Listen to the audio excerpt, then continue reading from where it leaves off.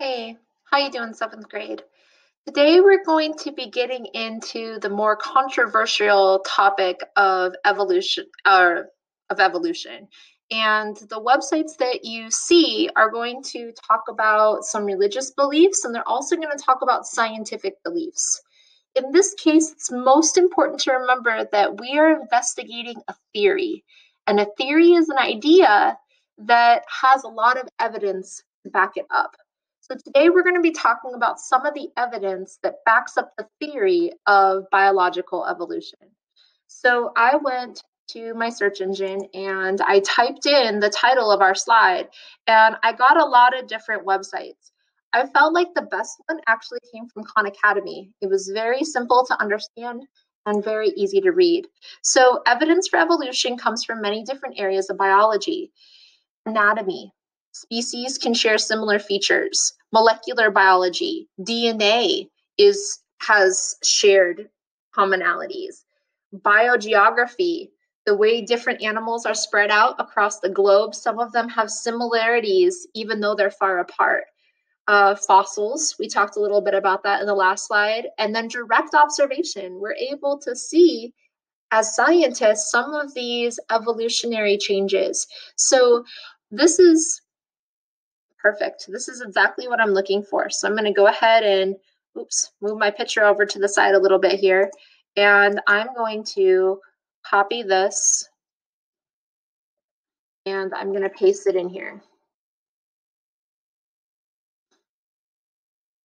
And I'm going to make sure that I'm going to format this a little bit differently. I'm going to click on the blue box and I'm going to change my font a little so it's a little smaller. I'm going to shrink my box down a little bit so that I have some room for a picture. Oh, too much, it's off my slide. Okay, and I'm going to add my citation up at the top. So I'm going to say information collected from, and then I'm going to cite my evidence. This is the third website that I've used, so I want to make sure that I put a number 3 here.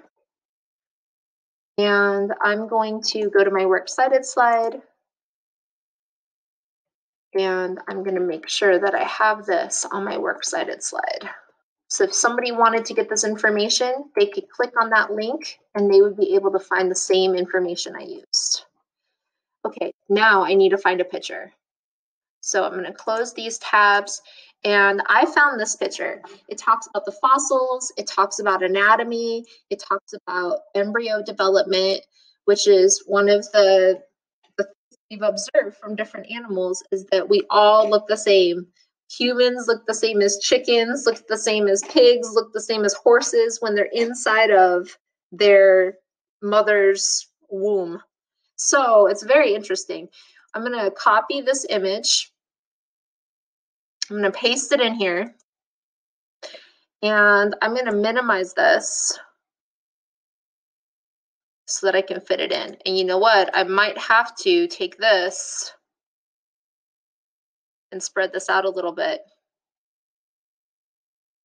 So I'll work on the formatting for this, but what I want to make sure that you get out of this is that I have the evidence, I've cited my sources, I've added a picture, and the last thing that you need to do is make sure that you have your text box citing your picture.